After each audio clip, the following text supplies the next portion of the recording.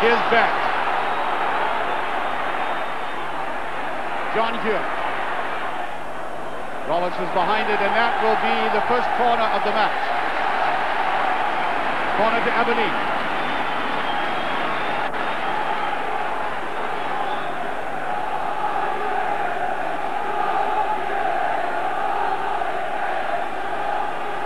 John Hewitt on the far side.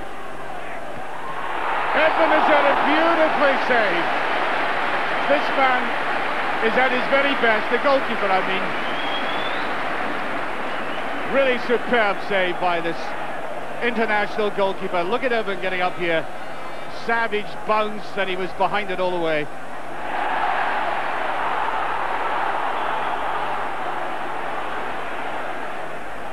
Does a lot of good to defence when you see a save like that, doesn't it?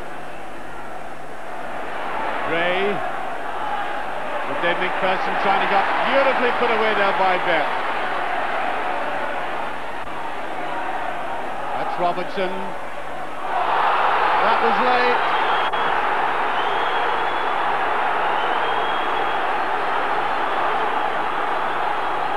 And I think there's got to be a booking. Certainly going to be a booking here for that tackle.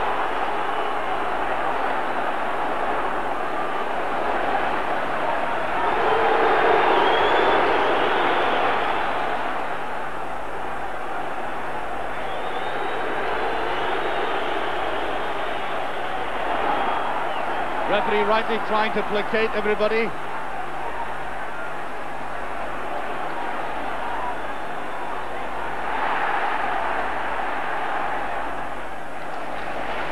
William Miller all on his own.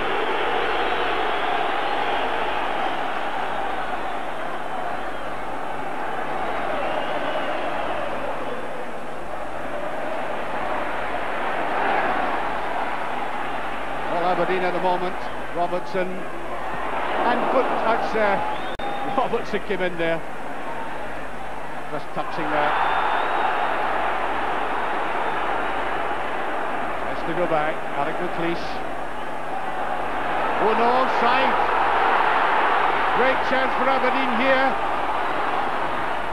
Put back and badly. Great by Rangers. And the play is going on. Sooners claiming it was fouled, but I don't think it was. And Butcher's there. Well, the Rangers defence almost caught flat, expecting the flag to go up, and it didn't. And there was the chance for Hewitt, and he squandered that one. He really did. Marvellous chance.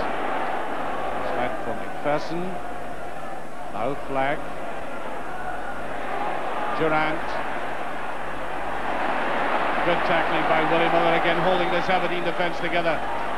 Roberts is after this, and the Rangers goalkeeper. Bit of a mistake, has just gone over. I think they left it to each other. Oh, there's Butcher right in on top of that. And offside given, I think. Yes. Offside. Well, they had to make up their minds to go for it, one or the other, and I think it was the fall of Roberts that caused the injury. The goalkeeper certainly recovered.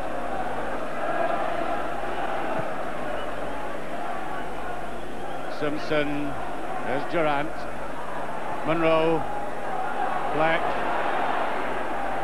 McPherson on the run, and he gets through, and Grant, the substitute, getting his first touch to the ball, very significantly too. I think there's a booking for Souness here, and if it is, he's off.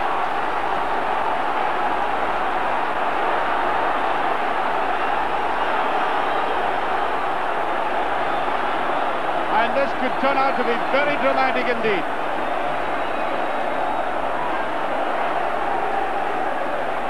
And look at the protest going on, but Souness is going to be booked and he's off. Rangers, for the second successive time at Pittodrie are down to 10 men.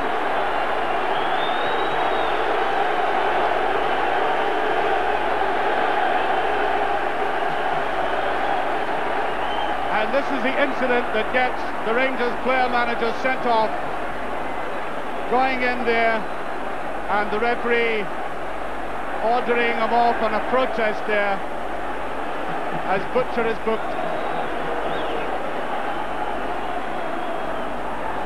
So Rangers really up against it.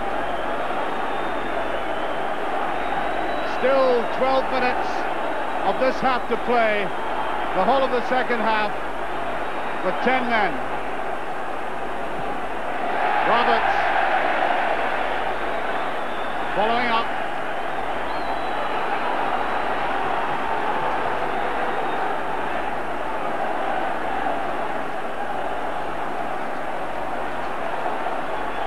Willie Miller will try the shot, and it's well over.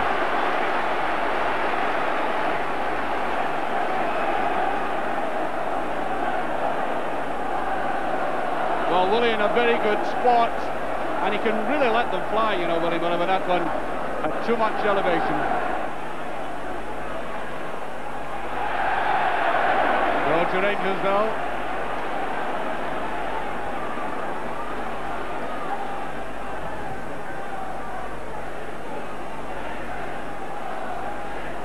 Cooper, free kick.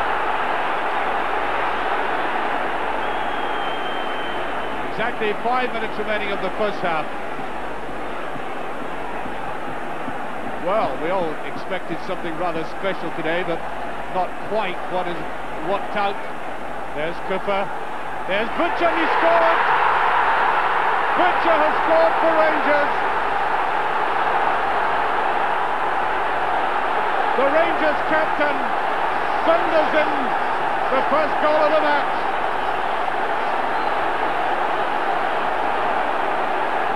Rangers, reduced to 10 men, are in the lead.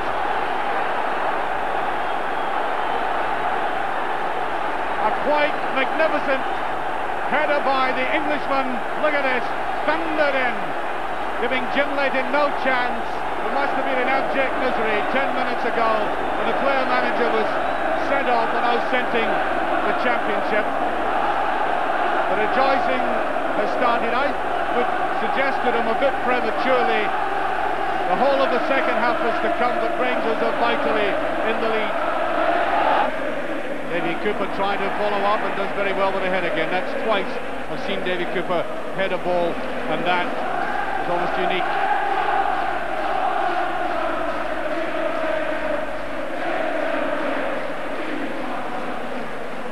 Here's Simpson. You can forget any cultured football on a day like this. Harry McLeish going forward. That's not a bad ball as McKinney goes in, and Aberdeen get the free kick. That was a very good ball by McLeish. And the kind that makes a fullback have to turn and run all into one. Watch Monroe. Indeed, having to do that, turn, take off. McKinney going in, and a free kick. Well, I thought they were both at it. So, free kick to Aberdeen.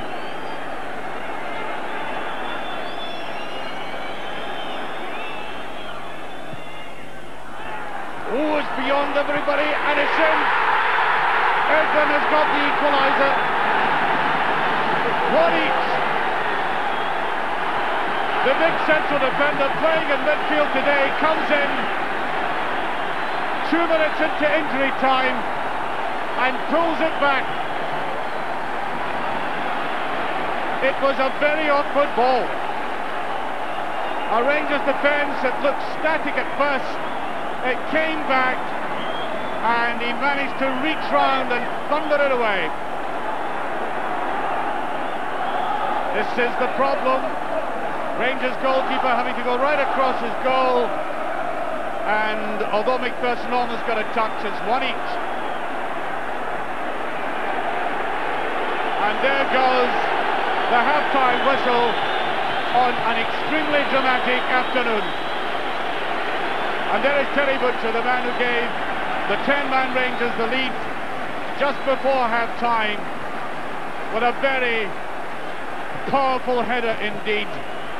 The right kind of judgment of jump and strength, and away it went. And then Rangers hanging on, waiting, I think, for the half-time whistle, conceding the free kick that brought the equaliser. And it wasn't just the strength and the height of Ivan that paid off there. It was his ability to turn nimbly and put it away. It's one each, and I fancy the dramatics are not ended yet, with the second half to come. And there is the Rangers substitute on at the start of the second half, Jimmy Phillips. Their fairly recent signing from Bolton. Very promising young lad. Initially a full-back, but I think Rangers have good designs to keep him in midfield, and we have lost one ball right away. It's lodged right up on the top of the stand opposite us. Well, the way the first half went, I think occasionally they could have played without a ball, but we do need one for the second half. And it's on for Robert Fleck. There is Phillips.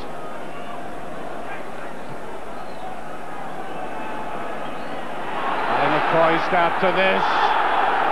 And I think McCoist was brought down eventually by the Aberdeen fullback McKimmie, and Rangers will get the free kick. So, free kick to Rangers. Yeah, they are all into that again. The big men were up, and that is bothering the Aberdeen defence, and that is, of course, is why Irvin is in there.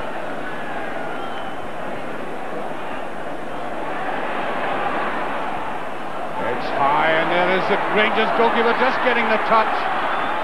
And there is Butcher. Not well out, though. Now Bet. Way by Jimmy Nicholl, and not a Rangers player down there, though. They're all back in the penalty area. McKimmie coming forward.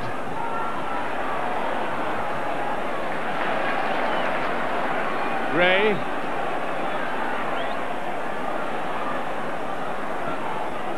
Tantalising one again, Jimmy Nicholl. All Aberdeen. Playing the ball around almost like a basketball team. Oh, it's off the post. Almost there. There was a deflection. A magnificent shot by Joe Miller. And there was a deflection. The Rangers goalkeeper totally deceived by it.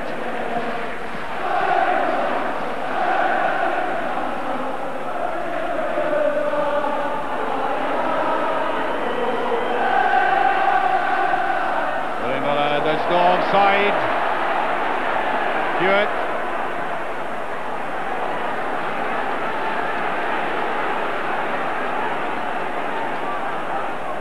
Rangers under pressure again, though. Playing almost purely a defensive game, trying to perhaps strike Aberdeen on the counter-attack. Oh, that's a very good shot by McLeish. And well taken by the goalkeeper again.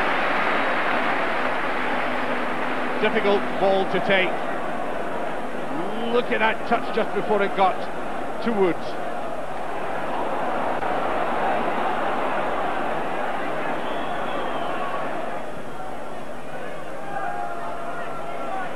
Roberts.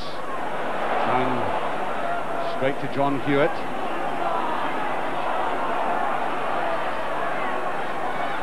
Bet. And Rowe goes in. There's Gray. Jimmy Nicholl. William Miller is there and does very well indeed, and then overstruck. Rueful smile on his face. Sheer effort of trying to get it.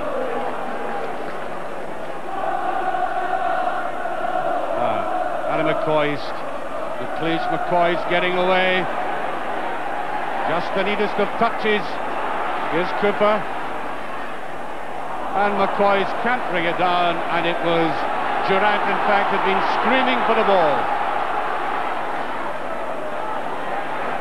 Oh, a nice Nice little turn there. But Jimmy Nicholl gets back and gets a corner, I think. It came off him again.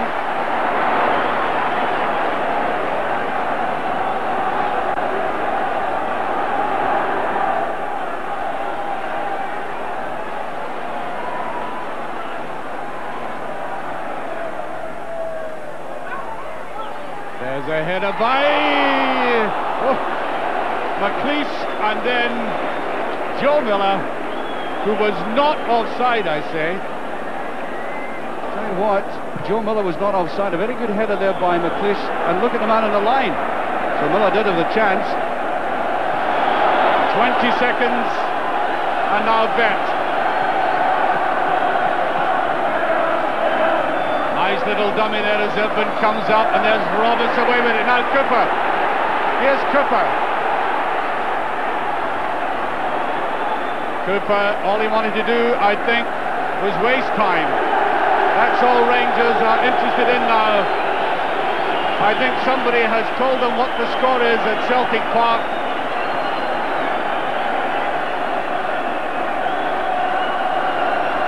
And we have heard that Falkirk have beaten Celtic 2-1 as West goes in for this. There's Durant, Willie Miller, and I think that will be, and there it is, the final whistle. Rangers have won the league, and on come the supporters. The supporters have broken ranks, and there is a danger of the Rangers players being swamped. The crowd have gone berserk, and it will be mayhem now, and I pity the Rangers players in there as their supporters have taken Pittodrie over. The league championship is Rangers for the first time in 9 years in one of the most dramatic games I've seen at Pittodrie. Rangers 10 men against Aberdeen's 11. And the scenes are enormous. The goalposts have gone. That was a Rangers support. And they're giving us the message.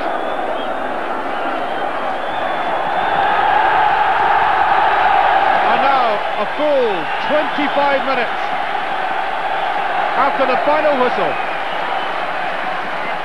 The undisguised joy of the Rangers players and their supporters. They're going to make a full trip of the stadium in dribs and drabs, I may say. And there is Souness with his assistant manager Walter Smith.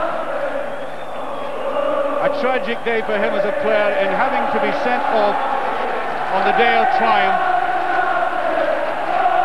but as a manager, delighted. There's Roberts.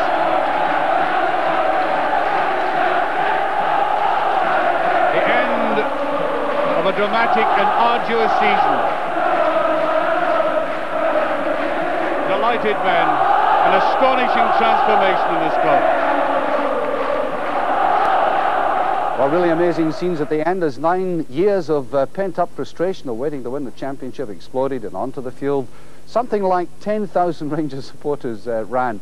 I must say the scenes at the end were probably more exciting than the game, which was a terrible disappointment. A disappointment, I may say, to those people who thought we might see some champagne stuff. Well, it was never going to be that. The players were nervy to the point of frustration. There was no flow to the game, and very negative in part. And of course, when Rangers were reduced to 10 men, it looked to me as if they were obviously going to be delighted if they could hold on at one each, which they did. Well, it's an occasion now for Rangers to speak for themselves. Some of them did survive the crowd scenes. They got off the good-natured crowd. I suppose we weren't going to do Rangers players any harm. They got to the dressing room, and I struggled through myself, got them back out. And we talked to 3 gentlemen who've had a big part in winning this championship, starting off with Graham Souness. Talking about the season altogether, what were the key features of it for you? The key features were when I signed certain people, i.e. Terry Butcher, Chris Woods, and then after that, Graham Roberts. I seen then, and the way people responded, to those players, because they're winners, better professionals than had been at the club. I knew them would win the league.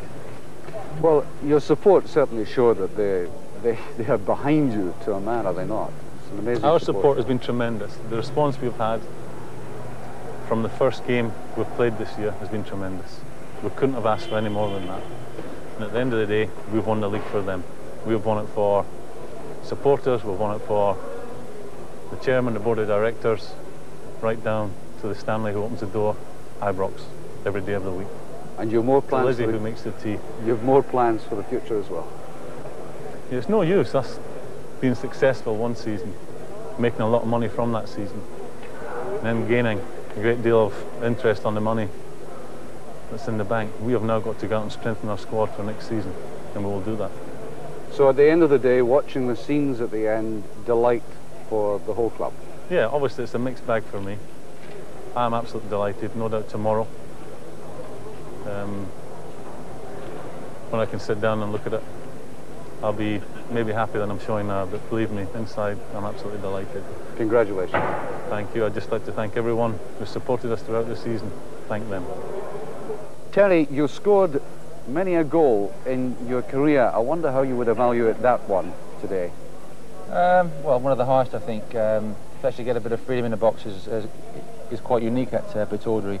And for the header to go in, I was probably the most amazed person in the stadium. But it went in, and it was probably one of the best goals. But unfortunately, they equalised. So I mean, if we'd won 1-0, it would have been a fairy tale ending to the season. But nevertheless, you know, I'm proud of the lads, and I'm proud of the way that the 10 men battled in the second half. These supporters mean something to you, don't they? Yes, they do to me, and they've shown, you know, how much we mean to them, of course. So I mean, it's a great bond that we have between us now, and I think, you know, this Rangers side, if the chairman is prepared to spend a few more pounds, I think we can strengthen it and, you know, become a real force in Europe, and not only Scotland. Well, you told me during the week that you would celebrate tonight if it went your way. I take it you won't go back in your work. No, I should definitely celebrate, but it's like the Skull Cup final. I think you got to savour the moments and remember the highs, you know, because there are too many lows in the game. And after the Skull Cup, I was a little bit slow on the drinking stakes anyway. So I should be that way tonight, but I want to savour it now, and I've got all summer to savour perhaps, and hopefully we can start again next year. When you think back to the start of the season, or even pre-season, the tail end of last season, when you made the enormous financial investment, did you ever wake up in the middle of the night saying, I wonder if this is going to pay off for us? No. I don't think that's the way I look at life. I don't think that's the way I look at this investment either. I was asked to come in here for a specific reason. The reason was that business is my business, and I enjoy it.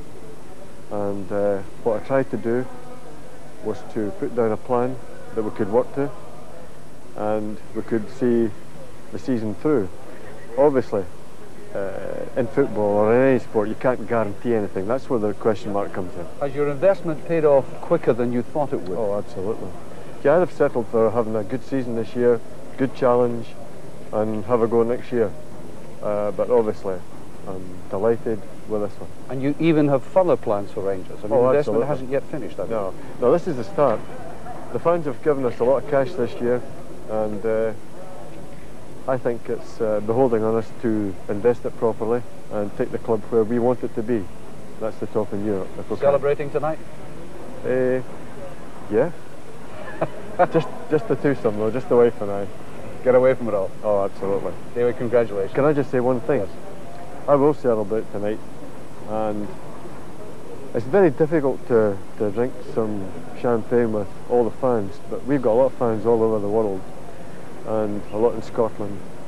And I'd just like to say, if they're watching the programme tonight, that when you're watching it, I'll have a drink, lads, and I'll give you a toast.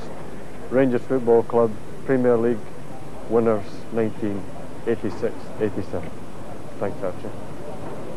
Well, what I would consider the three major figures at Ibrox, starting off with Graham Souness, Terry Butcher, and at the end there, David Holmes, very sincerely thanking that amazing Rangers support, which has meant so much to the club in that investment, of course, that he put into it throughout this season. I think it's an incredible achievement, because when I saw Rangers at the tail end of last season, they looked as if they could never win anything in the next 5 years, and here they are, having won 2 of the 3 domestic trophies. And they really have to be congratulated for that. It's been a revolution in Scottish football apart from their personal achievement. Led by a gentleman from over the border who scored his second goal of the season, and none more important has he scored in his entire career. From all of us here at Pittodrie, good night.